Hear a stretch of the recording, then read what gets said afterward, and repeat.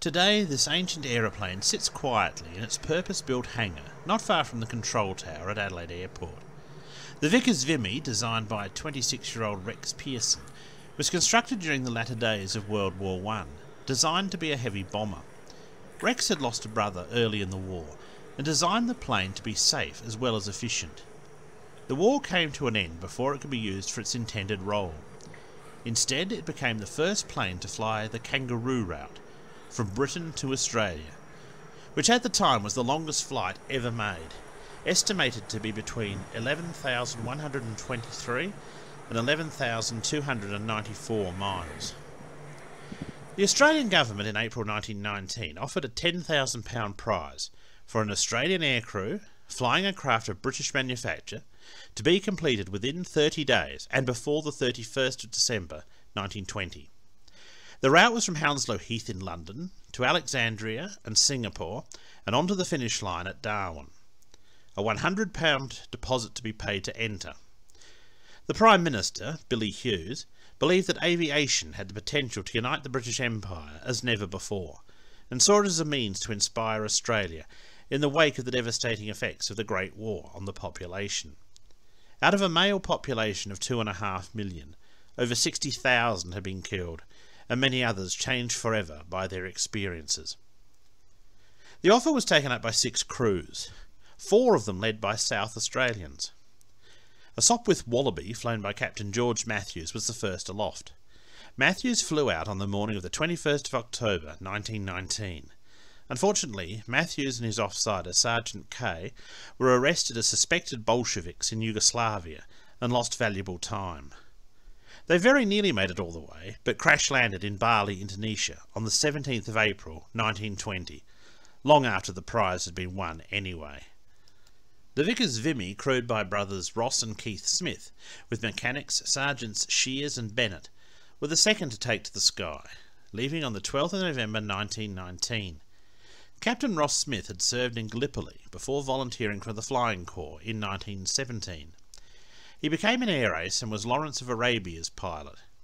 Keith Smith was rejected for service as medically unfit, but paid his own fare to England and joined the Royal Flying Corps in 1917. He did not see any action during his time in the military.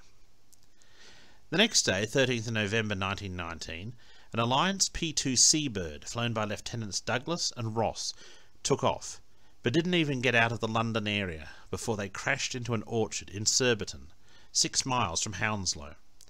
Both men died as a result of the accident. They had been considered the most likely team to battle it out with the Vimy to reach Darwin first. The fourth group of competitors, including another famous South Australian pilot, Captain Hubert Wilkins, joined the race on the 21st of November in a Blackburn Kangaroo.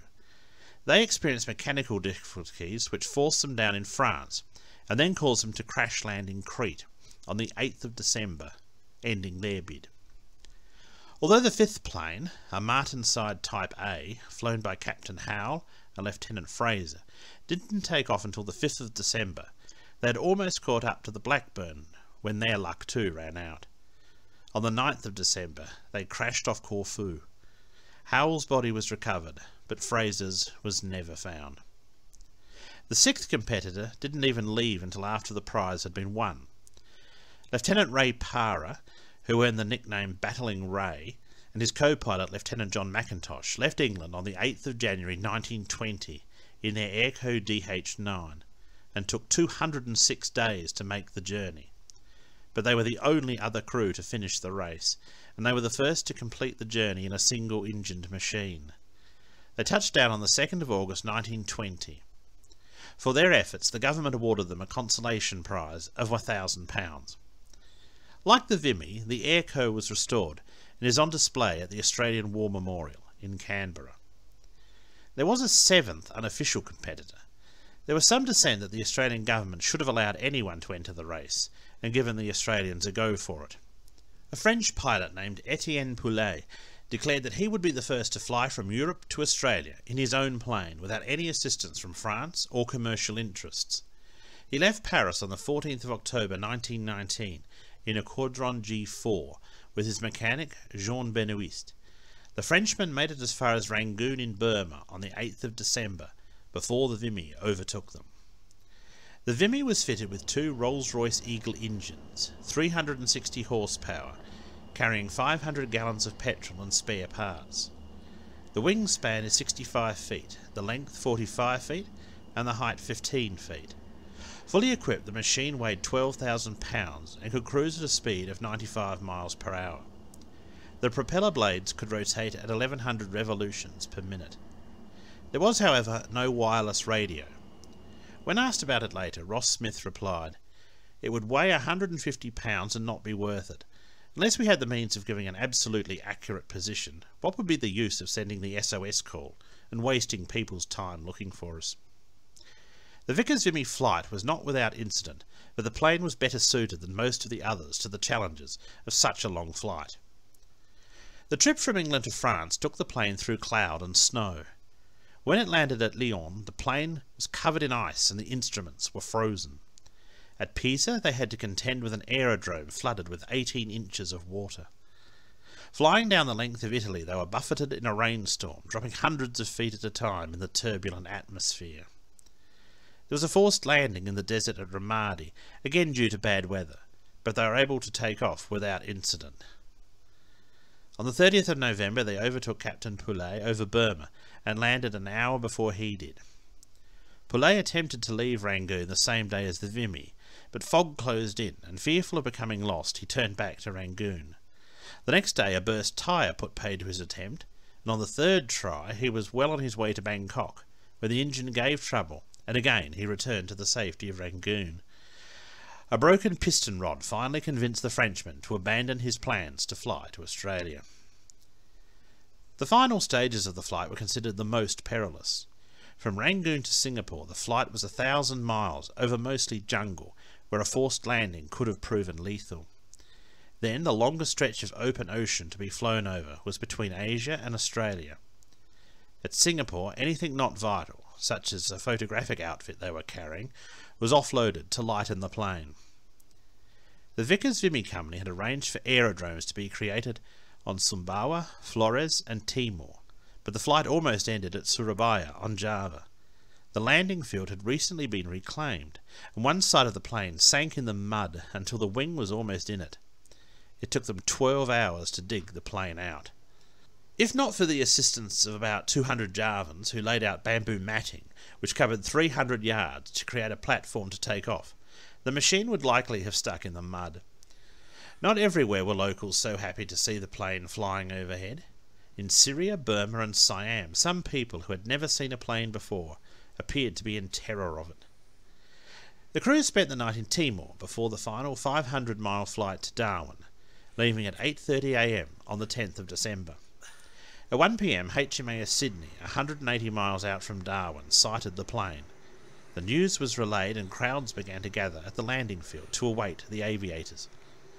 The Vimy flew over the landing ground, one of the pilots waving to the people below, before circling and performing a perfect landing under sunny skies at 3:20 p.m. The actual flying time was 124 hours at an average of 85 miles per hour. The quarantine officer, Dr. Harris, examined the 4 men, and then Lieutenant Hudson Fish officially greeted them on behalf of the Australian government. Fish had himself intended to compete in the race with a World War I air ace called McGuinness, but a grazier who was to underwrite the venture died before signing the cheque. Instead, Fish and McGuinness were asked to survey the route from Darwin to Brisbane and assisted with placing supplies at depots across the north of Australia for the planes. Driving back from Darwin, Fish and McGuinness found a grazier whose vehicle was stuck in a dry creek bed. They stopped to help out the man, named Fergus McMaster. Later that year, Fish, McGuinness and McMaster started their own commercial airline, called Qantas. After speeches by the governor and the territory administrator, the flyers were carried shoulder high to the house of the governor of Darwin Jail for a reception. The only killjoy on the day seems to have been the customs officer, Mr. Geraghty, who was insistent that the plane be checked for items for which duty had to be paid. The job's worth was told by Ross Smith. All they had on board were spare parts, some oil and petrol, pyjamas and clothes. Keith Smith added, and a tin of bully beef. The aviators agreed to check a list of items the next day.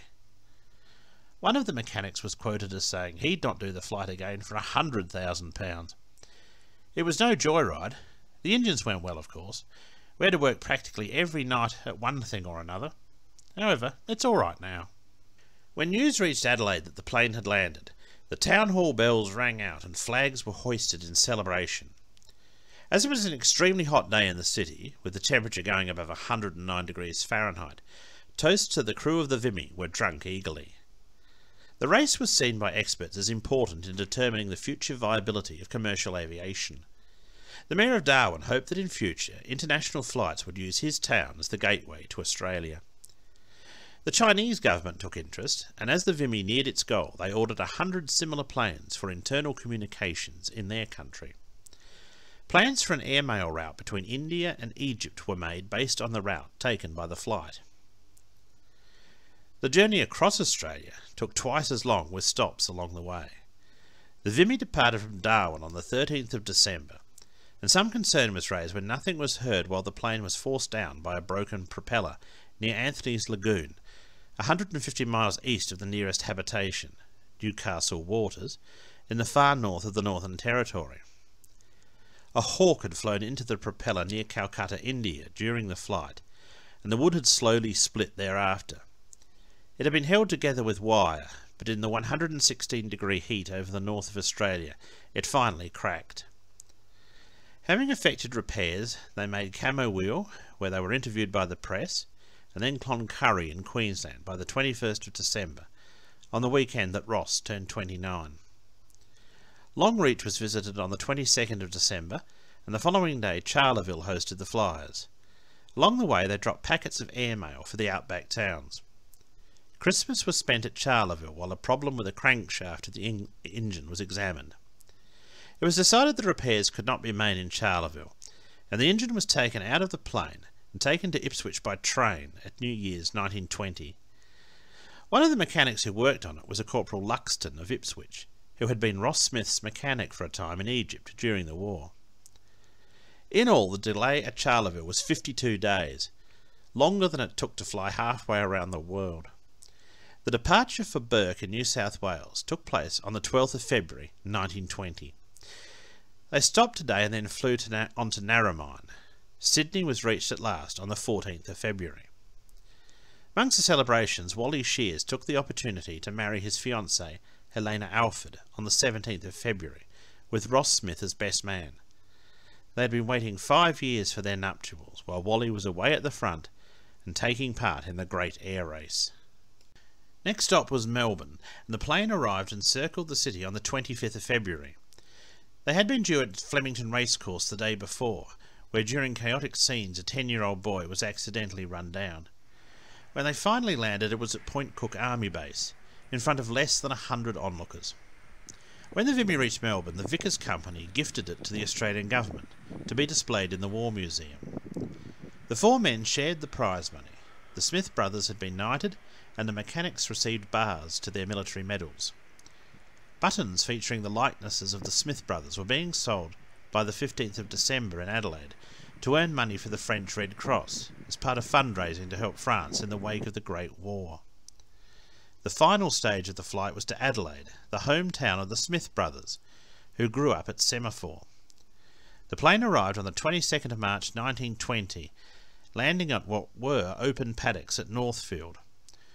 All eyes in Adelaide were turned to the sky to watch the Vimy fly over the southern suburbs, where they overflew Ross's friend Peter Waite's house at Urbray, before passing over the centre of the city at 1:55 p.m, and then the Smith home at Walkerville, and on to the landing field.